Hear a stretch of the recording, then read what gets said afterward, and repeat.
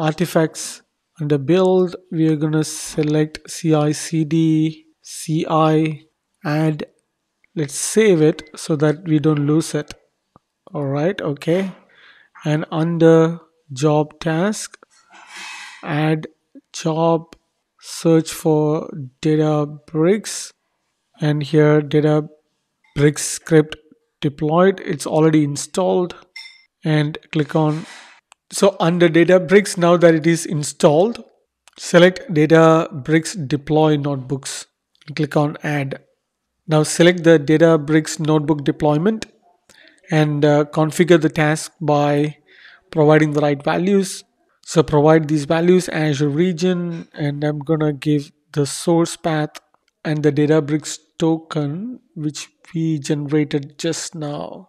Copy that, and that's the Databricks barrier token. I'm gonna click on save. It's okay. Let's provide the barrier. Let's provide the Databricks barrier token keys we copied earlier. Let's go back to the main pane and click on pipeline and select the continuous deployment CI/CD demo CI trigger and enable the trigger and click on save and select OK. Now close this dialog box and click on create release and click on create. So now you can see that the release has been created. Now we'll wait for this release to complete or show as successful before proceeding further.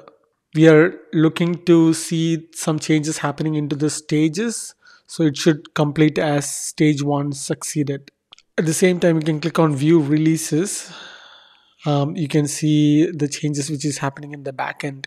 So there is definitely activities happening within the stage. And after that, we are going to go back to the Databricks page workspace and shared, and we should see a notebook folder appear in the folder as well. So let's go to the Databricks workspaces, select workspaces, click on shared.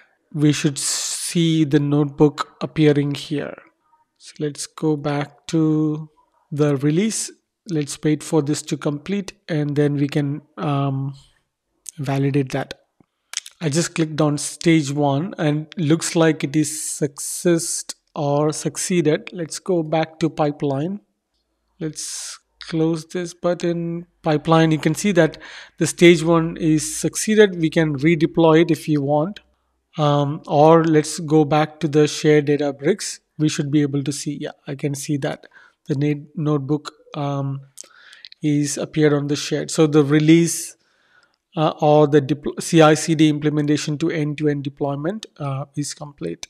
Now let's learn how to deploy the solution to production. So to do that, let's go back to the Azure portal and let's search for the Databricks prod instance. Select that, click on launch workspace, click on the user settings, click on settings. Under user, click on developer. Under access token, click on manage, generate new token. We're going to give a name called Databricks access token for prod. Let's keep it 90 days. Click on generate, copy the token.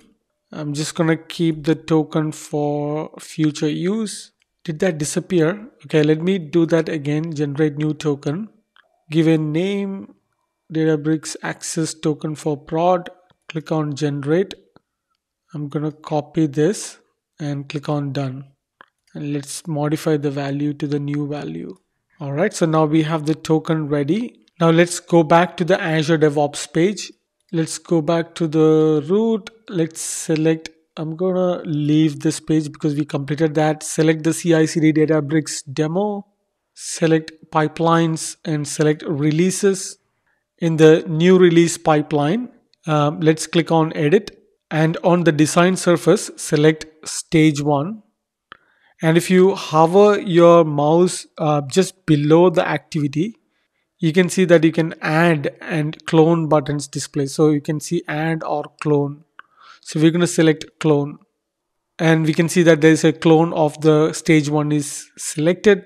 So let's select that. That will open the stage name. We can modify the stage name here. I'm going to say that push it to production. And now you can select the one job, one task. Anyway, I'm going to save it for in the meantime. Click on save. In the list of tasks, we are going to select the Databricks notebook deployment. Give the new details. I'm going to provide the new token we select copied.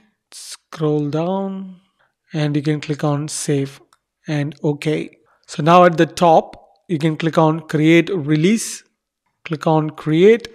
Now release 2 has been created.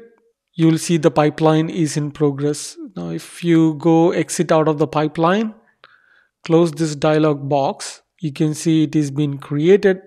Now if you on the message bar, you can see that now it is being created. You can click on this release and you can click on open in a new tab that actually shows you the release flow as well. You can see that now it is being manually triggered, which is the artifact and what process the stage is. The stage 1 is in progress. How many tasks was there? Is it completing? And next it is going to push it to production. Now the stage 1 is succeeded. Now it is pushing to the production. So that's an end-to-end lab to implement CI/CD end-to-end deployment for analytics. I hope you learned something new. I look forward to seeing you on another video. Until then, take care.